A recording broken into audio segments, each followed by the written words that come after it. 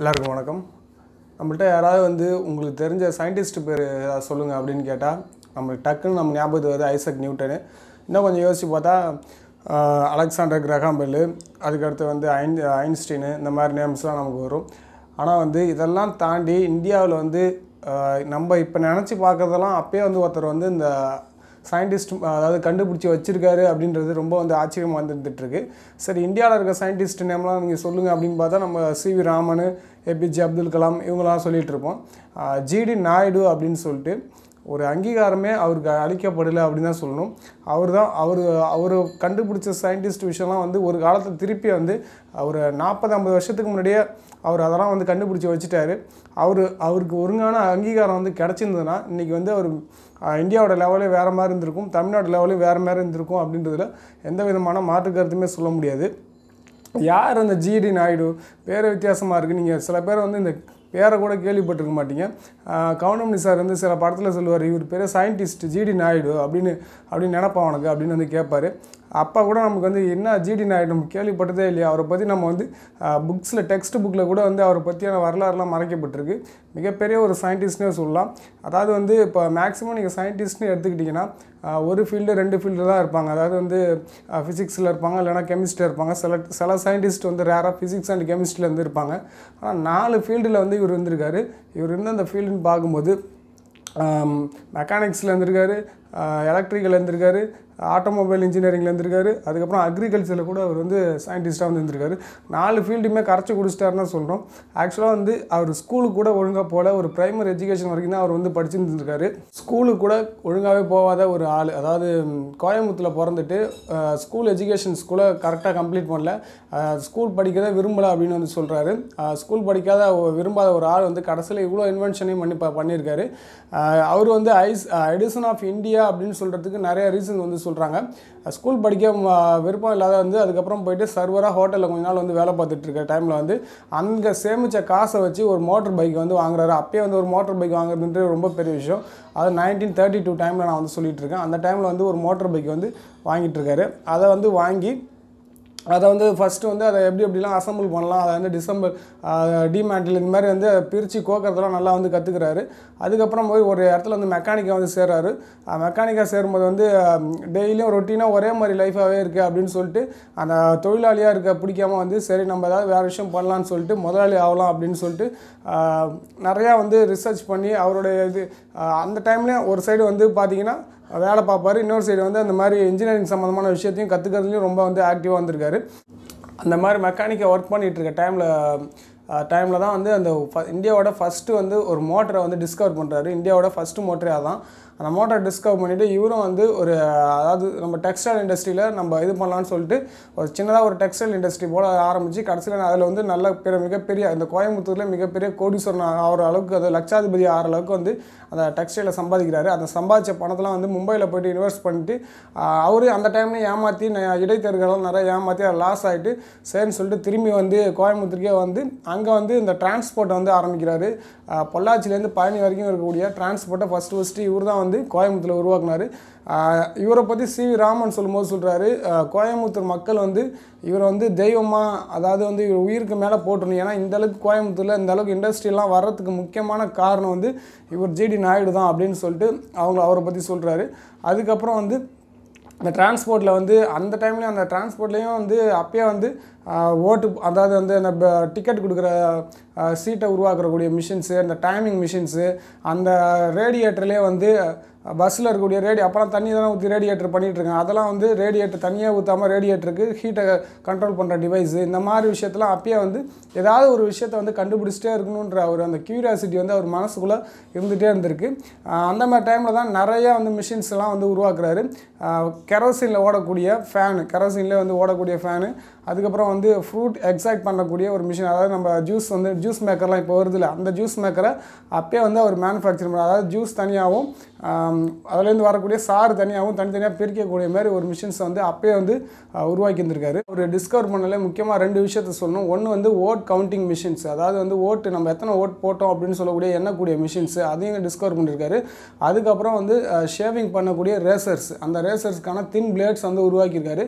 இந்த தின் பிளேட்ஸ் தான் அவரோட ப்ரைட் பிளேடு வந்து அப்போ அவருடைய புகழை வந்து அதிகமாக பரப்புச்சு அப்படின்னு சொல்கிறாங்க. தின் பிளேட்ஸை வந்து ஜெர்மனில் அப்போ வந்து ஒரு காம்படிஷன் நடக்குது.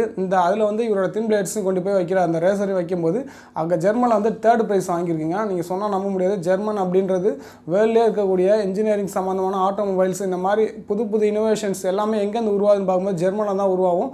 அந்த கண்ட்ரியே போயிட்டு ஒரு 3rd ப்ரைஸ் வாங்குறது அப்படின்றது எவ்வளோ பெரிய விஷயமா இருக்குன்னு பாருங்கள். அதை வந்து வாங்கினதுக்கப்புறம் வந்து நிறையா யூஎஸ் கம்பெனி, ஃபாரினில் இருக்கக்கூடிய கம்பெனிஸ்லாம் வந்து கிட்டத்தட்ட 10 லட்ச ரூபாய்க்கு இவருடைய அந்த ரேசர் பிளேடை வந்து காப்பிரைட் பண்ணுன்னு சொல்லி துடிக்கிறாங்க. இவர் வந்து இல்லை நான் தர விரும்பலை, நான் இந்தியாவுக்காக தான் செஞ்சுருக்கேன் அப்படின்னு வந்து சொல்கிறாரு. அந்த பிளானோட இந்தியா வரும்போது இந்தியன் கவர்மெண்ட் வந்து இவருக்கு போதுமான அளவு சப்போர்ட் பண்ணதால் வந்து அந்த காப்பிரைட்ஸை வந்து டேரெக்டாக வந்து யூஎஸ் கம்பெனிக்கே வந்து நான் வந்து உங்களுக்கே வந்து கொடுத்துட்றேன் அப்படின்னு சொல்லிட்டு கொடுத்துறாங்க. ஆனால் எனக்கு 10 லட்ச ரூபாய்க்கு தேவையில்லை, நீங்கள் ஃப்ரீயாகவே வச்சிங்க அப்படின்னு சொல்கிறாங்க. அவர் ஏன் இந்த முடிவை எடுத்தார் அப்படின்னு பார்க்கும்போது இந்தியன் கவர்மெண்ட்டுக்கிட்ட இப்போ 10 லட்ச ரூபாய்க்கு அந்த காப்பிரைட் அந்த மிஷின் தயாரிக்கிறத வந்து இந்தியாவிலே தயாரித்தாங்கன்னா நார்வேலேருந்து அதுக்கான ஓரை வாங்கணும். அதாவது அதுக்கான பிளேட் தயாரிக்கக்கூடிய அந்த ஓருக்கு இருக்கக்கூடிய அந்த பொருள்லாம் வாங்கும்போது இவங்களுக்கு டியூட்டி ரைட்ஸை 9 லட்ச ரூபாய்க்கு கட்டணும் அப்படின்னு சொல்கிறதால எப்படியா இருந்தாலும் அந்த அளவுக்கு லாஸ் ஆகும்போது எனக்கு வந்து இந்த அளவுக்கு என்னால் வரி கட்ட முடியாதுன்னு சொல்லிட்டு அதை வந்து அந்த யூஎஸ்கே வந்து கொடுத்துட்றாரு. அந்த கம்பெனிக்கே வந்து நீங்களே வச்சிங்க அப்படின்னு சொல்லிட்டு கொடுத்துட்றாரு. அதாவது இவர் வந்து ஒரு சயின்டிஸ்ட்டாக வந்து ஒரு ஊக்கம் அப்படின்றது கொடுக்கணும், பாராட்டு இருக்கணும், அதேமாதிரி அங்கீகாரம் இருக்கணும். சயின்டிஸ்ட் இல்லை, எல்லாருடைய வாழ்க்கைக்குமே வந்து இந்த 3 விஷயமும் ரொம்ப முக்கியம். பாராட்டு நீங்கள் இல்லாமல் நம்மளால் எதுவும் வர முடியாது. அதுமாதிரி உங்களுக்கான அங்கீகாரம் இல்லாமல் கண்டிப்பாக உங்களால் எந்த விஷயத்தையும் சாதிக்க முடியாது அப்படின்றவருக்கு இவர் G.D. நாயுடு ஒரு எக்ஸாம்பிள். அதுக்கப்புறம் அதோட முயற்சி வந்து அவர் கைவிடல. அதுக்கப்புறம் தான் வந்து 5 வால்வ் ரேடியோ அப்படின்னு சொல்லிட்டு 70 ரூபாய்க்கு நான் தரேன் அப்படின்னு சொல்லிட்டு 1941 வந்து சொல்கிறாரு. அப்பயும் வந்து ஒழுங்காக வந்து கவர்மெண்ட் வந்து ஏற்றுக்கல. அதுக்கப்புறம் 1952 வந்து 2 சீட்டர் 2 பேர் போகக்கூடிய கார் வந்து நான் உங்களுக்கு தரேன், அது இல்லாமல் ஒரு 2000 ரூபாய்க்கு அந்த காரை நான் என்னால் மேனுஃபேக்சர் பண்ணி காட்ட முடியும் அப்படின்னு சொல்லிட்டு G.D. நாயுடு சொல்கிறாரு. கவர்மெண்ட் வந்து அதையும் வந்து ரெஃப்யூஸ் பண்ணிட்டாங்க. இவர் கண்டுபிடிச்ச எல்லா இன்வென்ஷனையும் போயிட்டு அப்போ வந்து இப்போ பிரைம் மினிஸ்டர் ஆஃபீஸ் பார்லிமெண்ட்டுக்கு முன்னாடியே வந்து அதெல்லாம் போட்டு உடைக்கிறாரு. ஜவஹர்லால் நேரு தான் அப்போ வந்து பிரைம் மினிஸ்டர் இருக்க டைமில் வந்து இதெல்லாம் எனக்கு இந்த நாடு வந்து எனக்கு ரொம்ப மோசம் பண்ணிடுச்சின்னு சொல்லிட்டு எல்லாத்தையும் வந்து அங்கேயே வந்து போட்டு உடைக்கிறாரு. எந்த அளவுக்கு வந்து மனசில் வந்து ஒரு வெறுத்து போய் தான் கஷ்டப்பட்டு கண்டுபிடிச்ச பொருளே ஒரு மனுஷன் வந்து தூக்கி போட்டு உடைக்கிறான்னா அந்த அளவுக்கு வந்து அந்த டைமில் வந்து கவர்மெண்ட்டும் பிரிட்டிஷ் கவர்மெண்ட்டாக இருக்கணும், இந்தியன் கவர்மெண்ட்டாக இருக்கும், ரெண்டுமே வந்து அந்த டைமில் வந்து இவர் லைஃப்லேயே ஃபுல்லாக விளாண்டுடுச்சு அப்படின்னு தான் வந்து சொல்லணும். பசுமை புரட்சியை வந்து நம்ம பெருசாக வந்து பேசிட்டுருக்கோம். 1965 உருவானது. அதாவது குறைந்த நிலப்பகுதியில் வந்து அதிகமான அளவு வந்து உற்பத்தி வந்து உருவாக்குறது தான் இந்த பசுமை புரட்சி அப்படின்றது. வீரியமான விதைகளை உருவாக்கி அதிகமான வந்து ப்ரொடக்ஷன் வந்து இந்தியாவுக்கு வந்து காமிக்கிறதுக்காக உருவாக்கப்பட்டதான் இது. அதாவது பஞ்சத்தில் இருக்கக்கூடிய மக்கள் பாதிக்கப்படக்கூடாது அப்படின்றதுக்காக உருவாக்கப்பட்டதான் இது.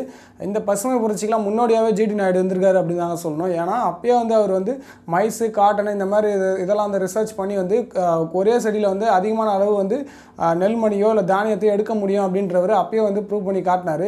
அவருடைய ஃபார்மை வந்து C.V. ராமன் இவங்களாம் வந்து பார்த்துட்டு இதெல்லாம் கண்டிப்பாக சாத்தியமே அப்படின்னு வந்து சொல்லியிருக்காங்க. அதனால் வந்து அதுக்கப்புறம் அதுக்கான உதவிகள் வந்து அவருக்கு கிடச்சிதா இல்லையா அப்படின்றது தான் வந்து ஒரு கொஸ்டின் மார்க். வீடு கட்டுறதுக்கு இப்போ கரெக்டாக வந்து உங்களுக்கு ஒரு 2 மாதம் 3 மாதம் இப்போதைக்கு ஷார்ட் பீரியடில் இப்போலாம் கட்டிடுறாங்க. ஆனால் ஒரு வீட்டை வந்து காலையில் 6 மணிக்கு ஆரம்பித்து சாயங்காலம் 5 மணிக்குள்ளே கட்டி முடிக்க முடியும் அப்படின்றத அப்போயே வந்து ப்ரூவ் பண்ணவர். அதாவது வந்து நம்ம ஃபாரினில் இருக்கக்கூடிய டெக்னாலஜி, ப்ளேவுட்ஸு இந்த மாதிரி டெக்னாலஜிலாம் வந்து அப்போயே வந்து யூஸ் பண்ண முடியும் அப்படின்றதையும் கொண்டு வந்தவர் தான் G.D. நாயுடு அப்படின்றவர். இது இல்லாமல் வந்து அப்போ இறங்கக்கூடிய பிரிட்டிஷ் மன்னர் கிங் ஜார்ஜ் 5 வந்து இறந்துட்டார். அந்த டைமில் 1935 அதை போய் பர்சனலாக வந்து ஷூட் பண்ணார். இவரோட ஓன் கேமரா வச்சே வந்து அதை வந்து ஷூட் பண்ணியிருக்காரு. அடால்ஃப் ஹிட்லரை பார்த்தா தமிழர் அப்படின்னு இவரை சொன்னாங்க. G.D. நாயுடு தான் வந்து அடால்ஃப் ஹிட்லரை பார்த்துருக்காரு. அந்த டைமில் வந்து ஹிட்லரை வந்து பார்க்கக்கூடிய சந்தர்ப்பம் வந்து இவருக்கு வந்து கிடச்சிருக்கு. இவர் ஏன்னா வந்து அப்போ வந்து 3rd ப்ரைஸாக வந்து இவரோட ரேசர் வின் பண்ணதால் ஹிட்லர் வந்து இவரை வந்து பாராட்டியிருக்கலாம். அதுவும் இல்லாமல் வந்து நிறைய பேரை பர்சனலாக சுபாஷ் சந்திர போஸ், காந்தி இந்த மாதிரி நிறைய பேரோடைய ஃபோட்டோகிராஃப்ஸ் வந்து இவரோட கேமரா வச்சு அப்போயே வந்து இவர் வந்து ஷூட் பண்ணியிருக்காரு. இந்தியாவோட ஃபஸ்ட்டு பாலிடெக்னிக் காலேஜ் வந்து கோயம்புத்தூர் நிறுவனத்துக்கு முக்கியமான ஏடி ஹோப் காலேஜ் அப்படின்னு சொல்ல பாலிடெக்னிக் காலேஜ் வந்து இந்தியாவில் வந்து உருவாச்சு. அதை உருவாக்குனதில் முக்கியமான காரணம் யாருன்னு பார்க்கும்போது இவர் G.D. நாயுடு தான். 4 இயர் கோர்ஸாக வந்து பிரிட்டிஷ் கவர்மெண்ட் வந்து இதை உருவாக்குனாங்க. பாலிடெக்னிக் வந்து 4 வருஷம் படிக்கணும் அப்படின்னு சொல்லிட்டு. ஆனால் அதோட பிரின்சிபலாக G.D. நாயுடு வந்து பிரிட்டிஷ் கவர்மெண்ட்டே வந்து போடுறாங்க. இந்த 4 இயர்ஸ் படிக்கிறத உங்களை படிக்க வைக்கல எனக்கு விருப்பம் இல்லை, 2 இயர்ஸாக நீங்கள் வச்சிங்க அப்படின்னு சொல்லிட்டு G.D. நாயுடு வந்து சொல்கிறாரு. இல்லை அப்படிலாம் மாற்ற முடியாது. ஏன்னா பிரிட்டிஷ் கவர்மெண்ட் அப்படிங்கிறது இந்தியா வேர்ல்டு ஃபுல்லாக எங்கெங்கெல்லாம் இந்த நாடுகள் இருக்கோ அந்த எந்த நாட்டில் காலனி ஆதிக்கம் செலுத்தும் அங்கே எல்லாருமே ஒரே மாதிரி ஸ்கீம் தான் இருக்குது. எல்லா கண்ட்ரிலும் 4 வருஷம் தான் படிக்கிறாங்க அப்படின்னு சொல்லும்போது அப்படி அவ்வளோ தூரம் படிக்கிறதுக்கு இதில் ஒன்றுமே இல்லை, 2 வருஷம் படித்தா போதும், ப்ராக்டிக்கல் நாலேஜ் தான் அவங்களுக்கு தேவை, தியரி தேவையில்லை அப்படின்னு வந்து சொல்கிறாரு. ஆனால் கடைசியில் வந்து அதையும் ரெஃப்யூஸ் பண்ணிட்டு இவர் வந்து காலேஜ்லேருந்து வந்து நீங்கள் வேணாம் அப்படின்னு சொல்லிட்டு அந்த காலேஜ்லேருந்தும் அவர் வந்து ரிசைன் பண்ணிவிட்டு வந்துடுறாரு.